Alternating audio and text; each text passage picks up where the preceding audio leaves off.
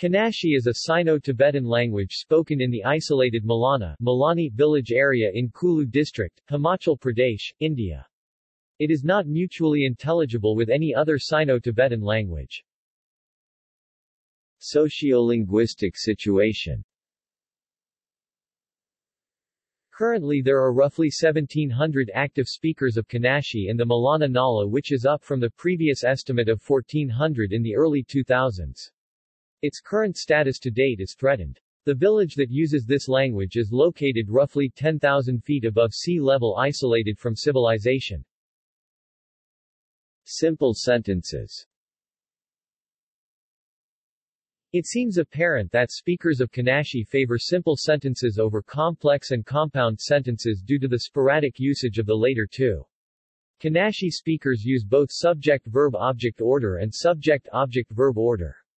The interesting fact about Kanashi is that being a pro-normalized language, it doesn't require the subject and verb to be mentioned separately, particularly in first and second person when these are incorporated in the verb form itself. Gender. In Kanashi there seems to be a lack of grammatical gender. The natural gender that has no bearing on the other constituents within an utterance is distinguished in one of two ways. The first is to use distinct terms for groups of males and females, and second is by prefixing terms with the meaning father or mother to the substantive in question. One interesting fact in Kanashi in regards to gender is that gender distinction occurs only among humans. All inanimate and animate objects of lower species tend to be genderless. Numbers. Kanashi tends to use mostly nouns, pronouns and verbs. Pronominal and nominal stems are inflected for two numbers, viz., singular and plural only.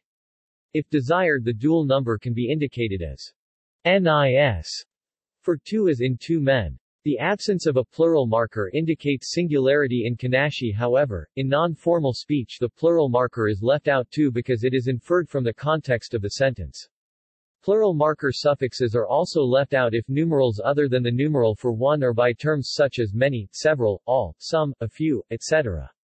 The numeral system also uses a unique form to represent a base 10 system. 20 is stated as twice 10 and 40 is twice 10. References. Further reading. Kanashi on Word for Water at JSTOR. Language to trace Kanashi history at the Times of India. doi 10.5750 BJLL V6I0 799 reduplication in Kanashi. The Buckingham Journal of Language and Linguistics.